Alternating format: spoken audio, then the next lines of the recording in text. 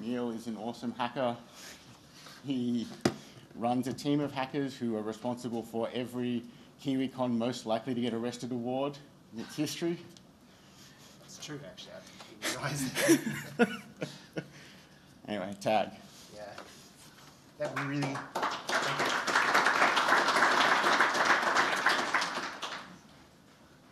One sec.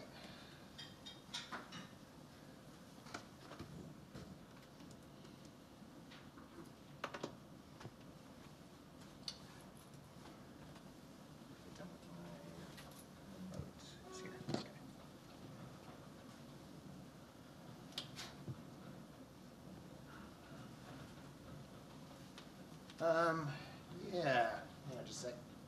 I'm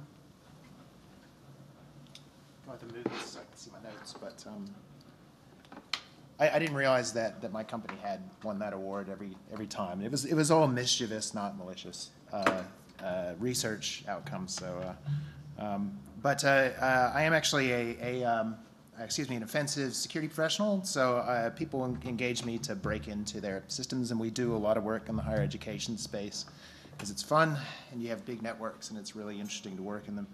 My background, I guess, in relation to that is my background prior to being in security was as I was a Unix admin and a VMS administrator going way back to the early 90s. I worked in the education space in educational television in the U.S. and then for a project called the Virtual Hospital at the University of Iowa, which was vh.org, but is an early internet property that now has been sort of rolled into the University of Iowa's healthcare system. But it was in that era, we had a lot of sort of patient and clinical information for people to. Unfortunately, it was sort of Dr. Google before Google was around, and it was a great place for people to self-diagnose. And then, as the person who received the webmaster email, they would send me questions, like medical questions, which I would pass on to people who knew what they were doing.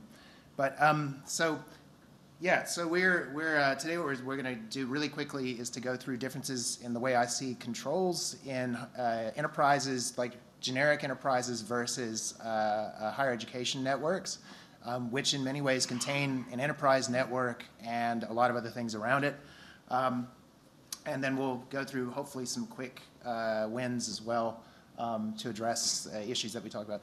Some of the things issues that I note will be things that Chris has covered, but also there are things that you will have encountered. Some of these, the advice that I give will be practices that you've been doing for years, and some may be things that may be new to you. So I guess in comparing the two types of environment, if I have a really simple enterprise network drawn up here, it's kind of a boring enterprise network. No bring your own device. There's none of these things that I think that have been longer term challenges in higher education networks than they have necessarily been in the enterprise, because before BYOD was a defined thing, that was what you had to deal with as far as students and researchers and so on, and people bringing their own equipment and sort of attaching to the network. That's a newer issue for enterprise. It's more of the last 6, 7, 8 years.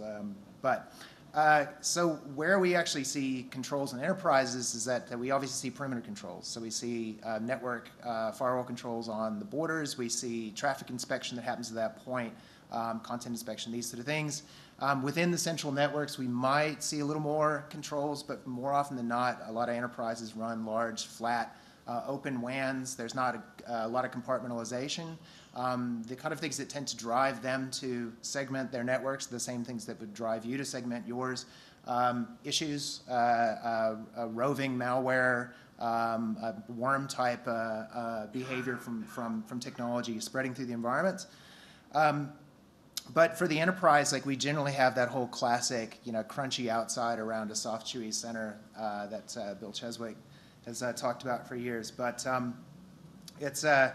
ingress is generally strong as far as the access controls in an enterprise network, and egress is okay. I find Australia on average to be better than what we had in the US. I think the US, because of just the availability of bandwidth and not having a history of bandwidth being expensive, it's less, enterprises deal with less proxied traffic, so things are more directly natted, leaving like a private network, or in the case of universities, and this is something that you would have a history of as well, of directly routing lots of address space to the world.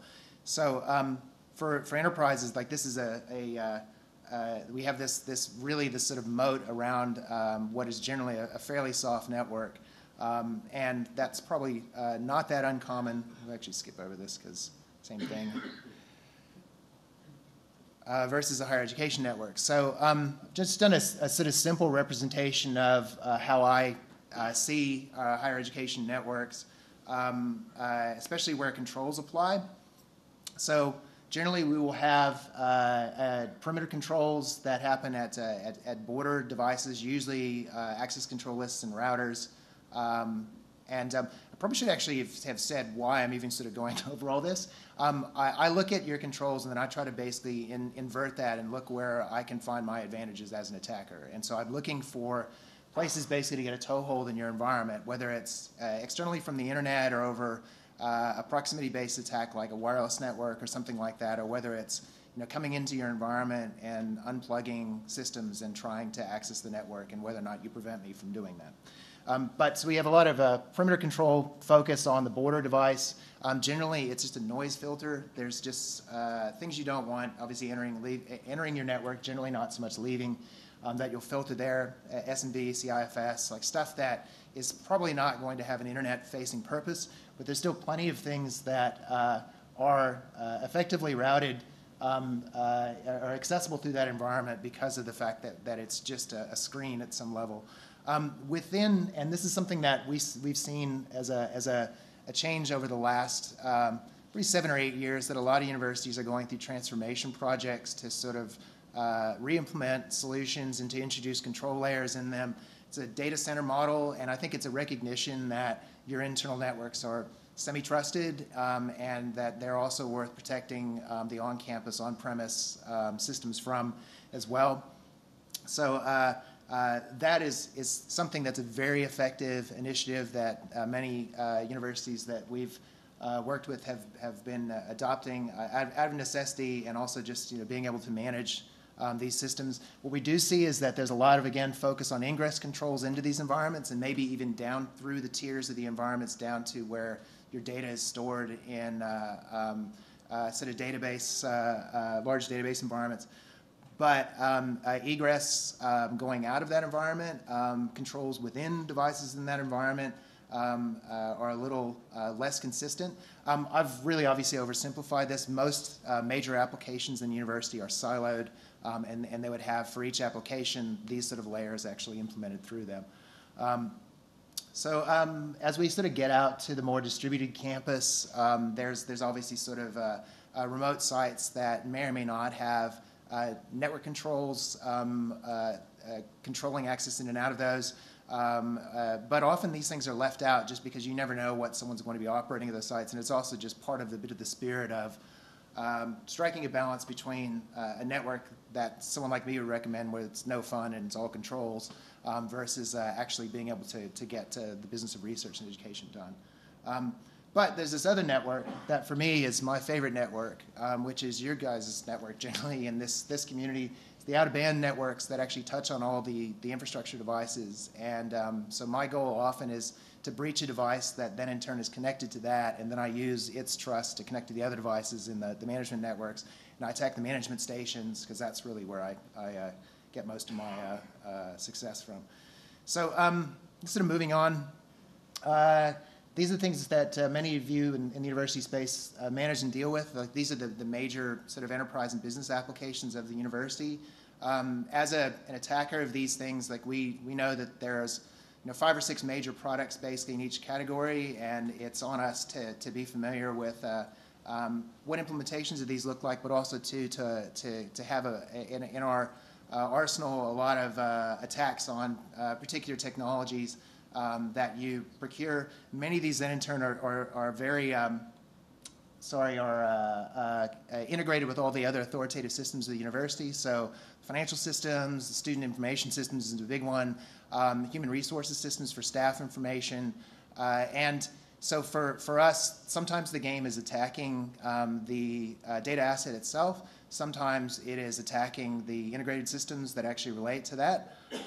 And there's certain systems that, especially these days, like really provide us a lot more, I guess, reach whenever we attack them. So for people who work in managing security in higher education, like it is really there's the same challenges as an enterprise, but has the usual challenges that you have a carrier-sized network or as large as any enterprise, but each technology team has 2 or 3 people, if we're lucky in some cases. So I'm always impressed with how far automation and just trying to build management tools goes as far as rolling out large environments and supporting with small teams.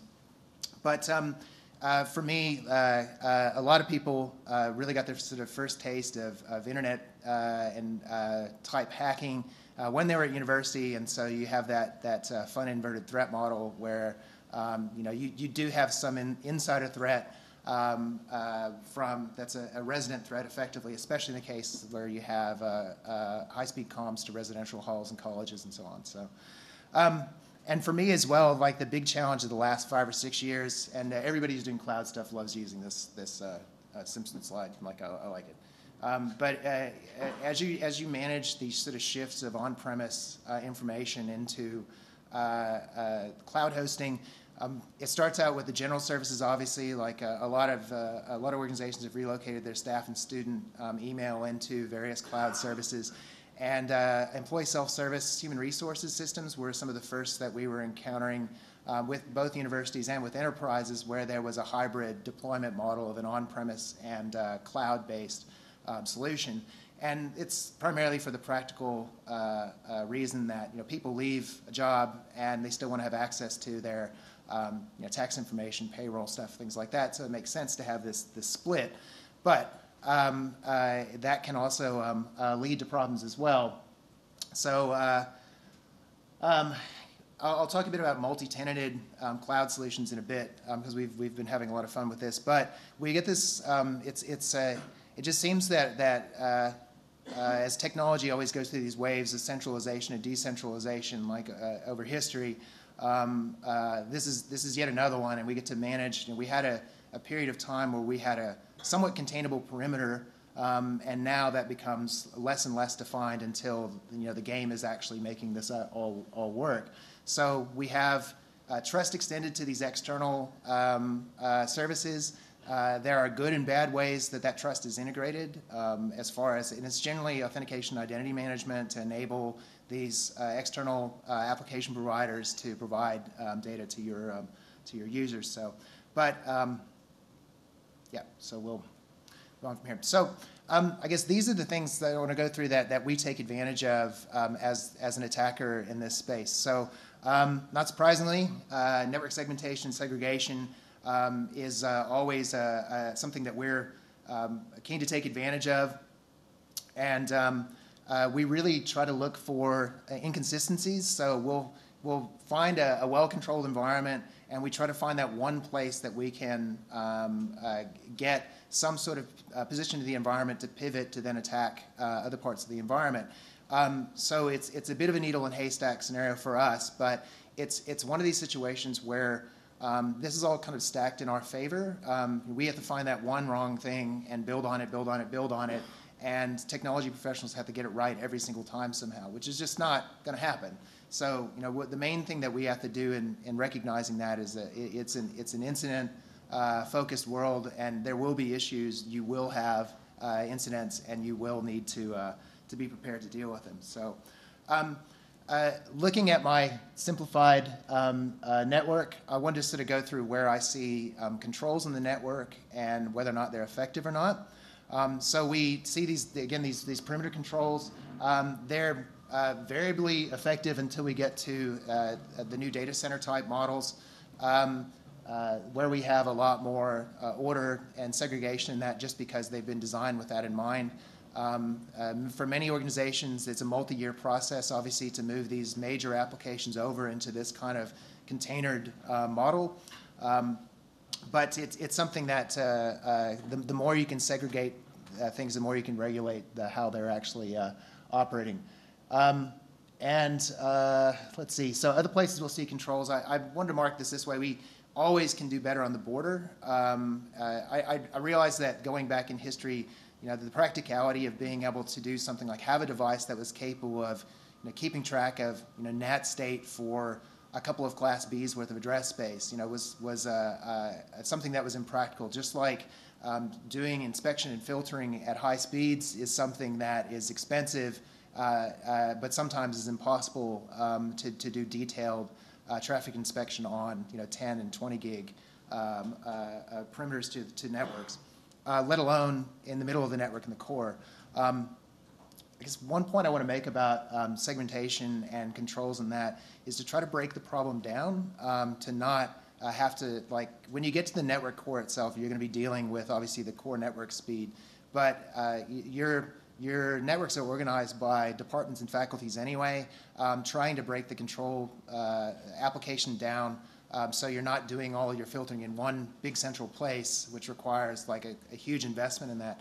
And I think that software-defined networking, while I'm interested in it as an attacker, because anything you can define with software, you can potentially subvert with that definition as well, but it's a good way to break down the problem. So you can, while you're defining all these separate networks, you can obviously apply controls and do inspection at smaller sort of block levels as opposed to doing the whole thing at once. But other places that we see controls maybe are in some of these I guess more distributed areas, but mostly we find internal networks. There may be some separation of staff and student networks, but often there isn't that. There may be separation in wireless of staff and student networks, or whether it's separate SSIDs, separate lanes into the environment, or whether it's just magic done on the other side of an SSID based on someone's identity. So we do see some of that, but there's a lot of kind of commingled parts of the environment, and where they're physically accessible to us is where it gets sort of fun and interesting. So going into labs, unplugging things, putting Dropbox devices in, using data ports on phones. So we build a number of these sort of devices. I was actually presented on one a couple of months ago where we took a $10 ARM-based Raspberry Pi clone called an Orange Pi and made a Dropbox that we're able to put in the wall, power from PoE, and use it to attack, remotely attack the 802.1x authenticated sessions through that. So even strong controls can be attacked as well. But anyway, so I mentioned before about how egress coming out of the data center networks within the nodes of the data center networks is something that we think that there's lots of room for improvement.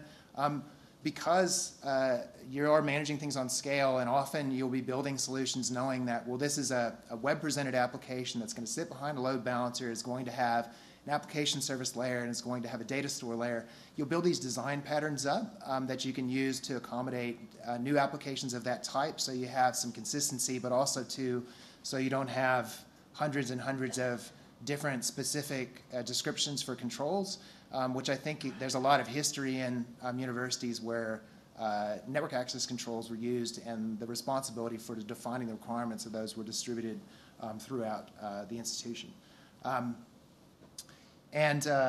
Again, there's the out-of-band network that we always find really interesting. Another big win for us as an attacker is all of the moves to tie things back to single sign-on and identity management and directory integration. It's great. It's great from manageability. It's great from accountability generally if you are actually tracking where users go and what they do. But as an attacker, directories have always been something that if we can breach the directory, then we can control whatever the directory can control. And as more things look to centralize directories, and whether it's as an identity management system that flows down to separate directory services like LDAP and then Active Directory, or whether it is all roads leading back to Active Directory. But some of the most unholy things I feel like I see is when I see Unix systems backend authentication onto Active Directory. Like, I know it's the world that we live in, but it just feels wrong to me because it means that the security of those systems sits with the security of Active Directory, and so it comes down to how well that's been secured. So I used to work in high-performance computing, and it's still my favorite area to target in universities. And because the sort of front-end and gateway and control workstation type nodes that let you into that environment are directory integrated, I get in by attacking that. So, one particular condition that we find often is where we'll find that there's been introduced Active Directory into the new data center model. This system sits within there to service requests for devices that are in the data center, but then it has a replica that sits outside of it that's in the general network that we may or may not have some sort of access to. It may not have the same kind of network control approach applied to it and so on, but it's still something that for us comes back to if we can control the directory and can create a user in it or grant our user additional rights, obviously that can be beneficial. So dropping ourselves into groups that let us on to, in the case of people in this audience, network management infrastructure is a big part of that for us. So where that becomes fun for us is either when users reuse their directory-based password on internet-facing applications, or there's directory-integrated internet-facing applications, and we have the opportunity to guess user identities from that. Once we've managed to get some kind of valid user, and sometimes it's like there's a common practice we find where lectern or PCs used in lecture halls have a presentation user that's logged in. So we've VPN'd it into the university as that when we've identified it. So there's generally a practice to grant remote access to most users who are defined in the directory, whether they're people or not in some cases. So it's probably narrowing that down, although the intent is obviously just to give access to that semi-trusted network, but make sure that the rest of the network also semi-trusts that semi-trusted network. So, so on 802.1x, it isn't there's no such you always have to have these there's no silver bullet, there's no these sort of things that people will say in security.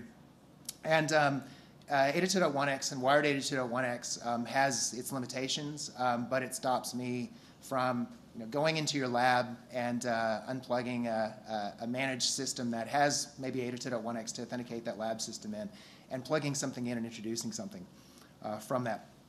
So it does have a good purpose. However, there's just a common misunderstanding that people have that wired 802.1x provides encryption when it just provides port authentication. And so that's why my $10 Dropbox device sitting in front of that lets me attack an authenticated session for a user and to use their identity, but also to sniff all their data that's not protected by application transports. So PEEP. ePEEP is a problem, and it has been for years, but now there's a lot of specific conditions that could lead to someone tricking one of your users into providing them with in some cases, it's just the hash form of the user's identity when they connect to the network.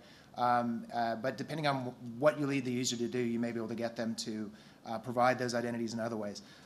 The only reason I really mention it is the fact that eduroam, every implementation I've seen uses PEEP. You can set up radio servers so they can deal with different EAP methods. And while we do see EAP TLS used for a lot of university networks where you're still running your own SSID and not using eduroam, I really think that there's a lot of value in being able to differentiate your user, but you can do it in a lot of different places. There's certainly still the opportunity to just use the eduroam SSID, but know that when someone authenticates that they're their user and you give them a certain experience access control wise versus the guests on your network. But the street that our office is in, which is Lonsdale Street, we're surrounded by a lot of training colleges and a lot of the more regional institutions have their city presences in our street. And so we just sit there and I can see it's a question of who's eduroam. So I can see this universities and this universities. To users who may roam and through that because they're just going somewhere else, it's all the same. But it's something that could have an unintended access control experience for your users, even if you are making decisions based on their identity, because they may roam to another network, and that's called the same thing. And as far as their supplicant's concerned, it's just re-authenticated to the same network, even though that's been sort of dealt with by right after the fact. So, but the main reason I bring it up, and this is what's always been the problem with PEEP, is users choose terrible passwords. And often we allow them to choose terrible passwords. And so account and password policies that are way up in group policy objects in Active Directory or that are enforced by identity management systems may actually enable this problem for us. In some cases, depending on the network, I would almost rather use a well-selected pre-shared key, not that you do this for a bunch of users, but then allow users to set passwords. And this is with recognizing that WPA2 pre-shared key and WPA pre-shared key are problematic and are subject to just basically scaled attack by however much you can invest in cracking things. So other things I like about directories, I love LDAP. We find poorly secured LDAP fairly frequently. We'll have situations where we can pull things like crypt passwords that's stored in LDAP out, and then we take them away and crack them. I use them to enumerate things about the environment. But where we usually encounter these are systems that are kind of giving a bit of a hat tip to the era of NIST, NIST+, like of Unix integrated directory services that are using LDAP. And we often find them in the sort of infrastructure space, the Unix system space, that they're in use. And many will at least support anonymous bind, so while we may not be able to get, depending on the restrictions available or applied to us, we may not be able to get a pass or a user hash. I can get things like the user ID itself. So we'll get a whole list of all the user IDs in the environment and then just do a kind of horizontal password guessing of take a common password, take 100,000 accounts and just cycle through the environment and just guess that way. So, but two-factor authentication is, especially in management infrastructure and management systems, is something that we would love to see more of. Recognizing that you have to strike that balance between returning something to the service, especially in the network space, that you don't want to create dependencies on external things that slow you down when fixing things. So on management services, for infrastructure itself, I try to work my way back to targeting your management systems. So the sort of WCS, NCS, Prime, like SolarWinds, like all of these sort of systems that you use for your stoplight and traffic systems, we try to gain access to those because especially systems like that use SNMP to query private MIBs in infrastructure, your community strings are in those management systems, so we try to target those.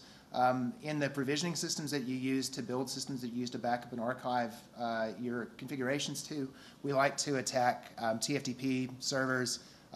It's usually fun to try to guess your file structure. If we can, it's depends on how much feedback we get from your TFTP server, which is usually not much, but we just shouldn't be able to reach it. There are TFTP servers that we can commonly reach. I was looking for a phone down here.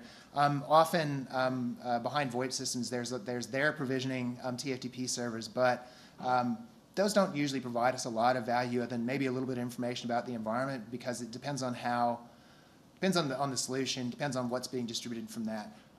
But where you integrate, say you have like Cisco Call Manager, whatever it's called these days, and then UCS, I think, yeah. But that, and then your voice devices that are related to that. But then you introduce video conference systems you integrate with that, or conference phones, or these sort of things that have a different provisioning approach, and they're either manually configured directly, which means they probably will have default credentials in them for us, or they also get their config from TFTP, and some of them may not protect the identity of the extension as well as other things.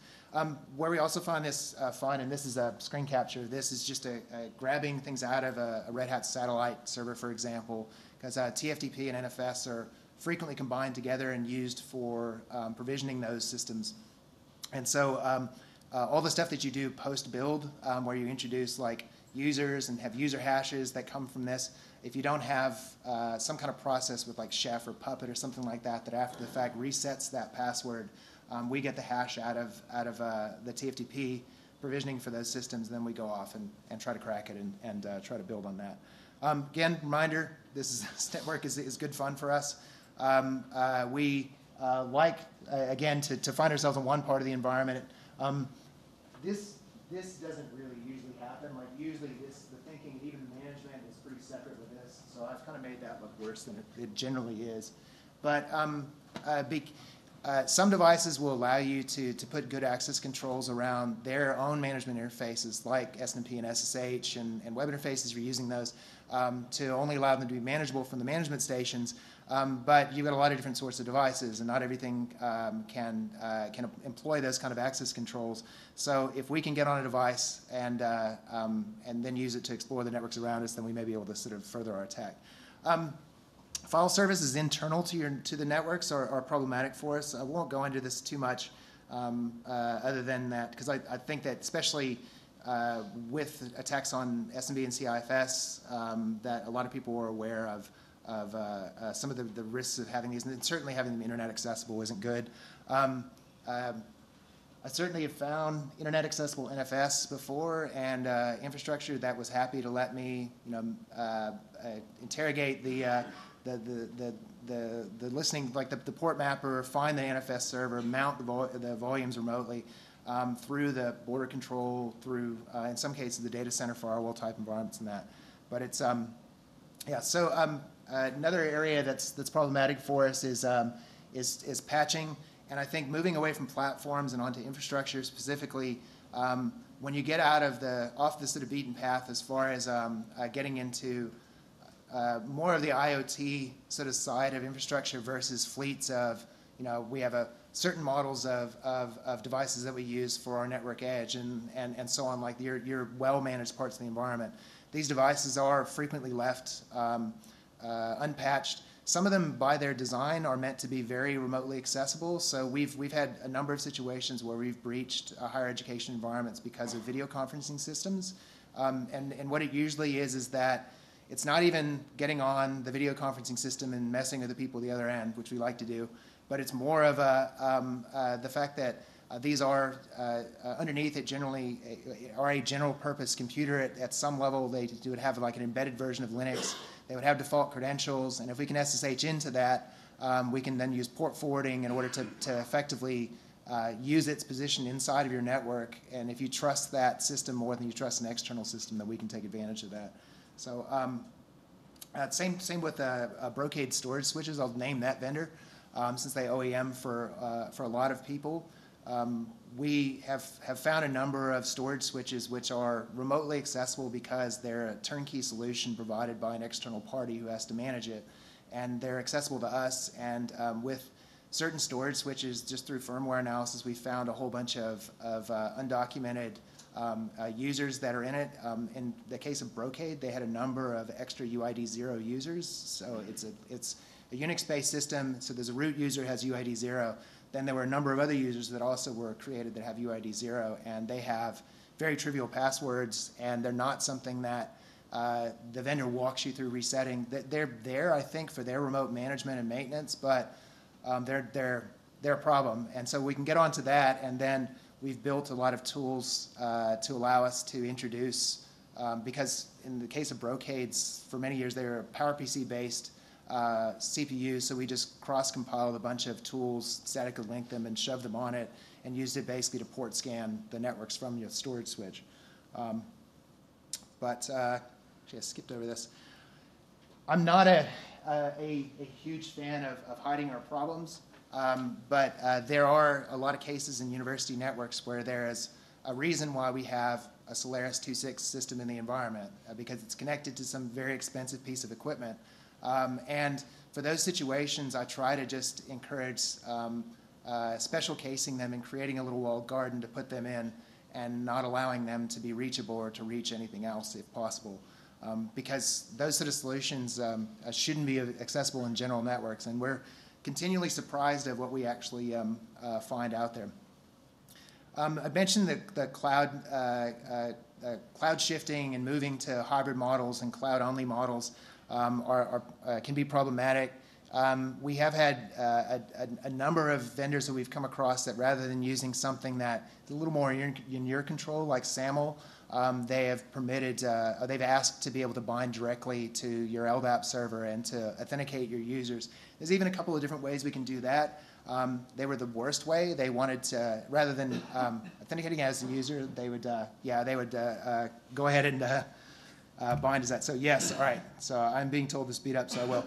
Multi-tenanted, what we do is we have had a number of situations where either through the application or through the platform or through the storage used on it, we will attack one institution and then be able to reach data that's there for another institution. And it's just a case of the external parties not practicing segregation in that. If we can access it, we can probably attack it. Serial ports, console ports on accessible technology are always useful. Really quickly, research networks.